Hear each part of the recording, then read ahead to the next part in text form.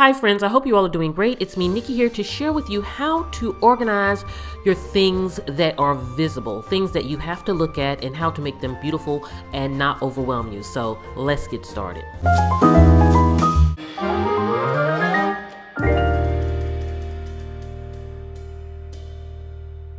So friends, many of you know that in my home, a lot of times I don't like to see my things. I like to be able to easily get to them, but I don't necessarily want to see them. So that's when bins and baskets come into play, or canisters.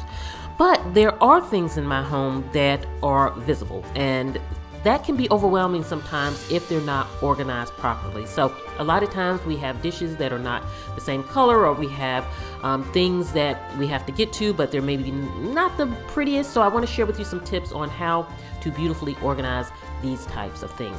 So friends, let's talk about those cabinets. A lot of times we have cabinets and our dishes don't match, and I've been there myself, so I totally know all about that life. And some people like that. They think that it's very eclectic, that's their style, and it can be absolutely beautiful.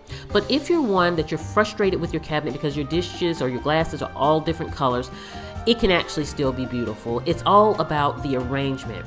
So what you need to do, or what I suggest that you do, is create sets from the mixed items. So I have my blue cup here, and I have my teal coffee mug here. I'm going to pair them together as if they're a set of their own, like they were purchased together. Because then when I put them in the cabinets and I arrange them in their groups, it really gives a cohesive look, and it looks intentional, which then makes it look very organized and beautiful. To add in, these are my mom's little teacups, and so if I add these in to the existing group of the blue cup, the teal cup, and now this very vintage teacup, although they're very different and they're mixed up in color, when you put them together, they look like a set. And when I arrange them on my shelf, putting one kind of diagonal from the other, it looks very beautiful and intentional, and it really brings an organized look to the cabinet. So friends, let's talk about pegboards. Being someone that really, I do not like seeing my things, you would think that I am not a fan of pegboard. And I absolutely am a fan of it, because I look at it as a blank canvas where I could create a beautiful masterpiece with the things that I need to easily grab. And especially in an office setting. I love using it in my home office and in my business office.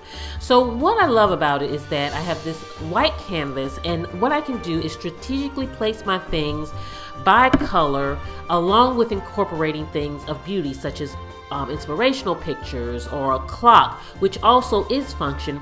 But I can take those things that I typically put around my house, but still put them on a pegboard with the scissors and the pins and all the things that I need. So when you're arranging your pegboard, you want to be sure to coordinate all of your decor pieces, such as pictures and things like that, with your scissors. So if you have black scissors up there, maybe get a frame that's in a black frame, and then it brings everything together. So although one is for decor, it can really make all of your things that are really functional stand out beautifully. So friends, create art with your visual organization. So if you have those things that you're organizing that you need to see, think of it as a piece of art, and how can you make it look absolutely gorgeous. For example, I needed these wooden spoons, which are a great function in the kitchen by my stove. I didn't want to go with the typical white canister to stick them in or anything like that. I wanted to create a nice, beautiful kind of metal piece of art over there. So I knew that by getting this silver piece, it would really add to it and make it look like a bouquet of spoon florals.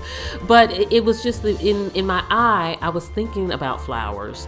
And so when I arrange it, it just makes it look beautiful, but the function is there. So when you're arranging anything, just look at it as a piece of artwork, and how can you tweak it? What can you use that's not, traditional, but it speaks to you, that can really showcase your things. Okay friends, so when we look at open storage, those are those baskets or bins that we have that you actually can see through. So you're like, okay, I don't want to necessarily see my things, but I love the basket, but it is see-through. So when I put my things in it, it feels like clutter. And sometimes it can, if you have a lot of random products and things like that, you put them in the metal basket, you put them on the shelf, and then you still feel a little bit overwhelmed. But what you can do is, when you're arranging things in the basket, put the like items towards the front, or the items with labels that are very clean looking, and then put all of the things that are kind of random and look kind of, makes the clutter, the look of clutter, towards the back. You still have all of your things, but you're strategically arranging the things in the basket so that you have a very streamlined and clean look, so that when it sits on the shelf, it really looks neat and just overall beautiful. The same with these magazines here. You know, the magazines are all kinds of magazines, all different colors, but I strategically put the ones that had a white background on the front so that it blended into the wall and made things look very clean and simple. But I still had the function of having all of the magazines that I wanted in this space, in open storage, and easy to get to.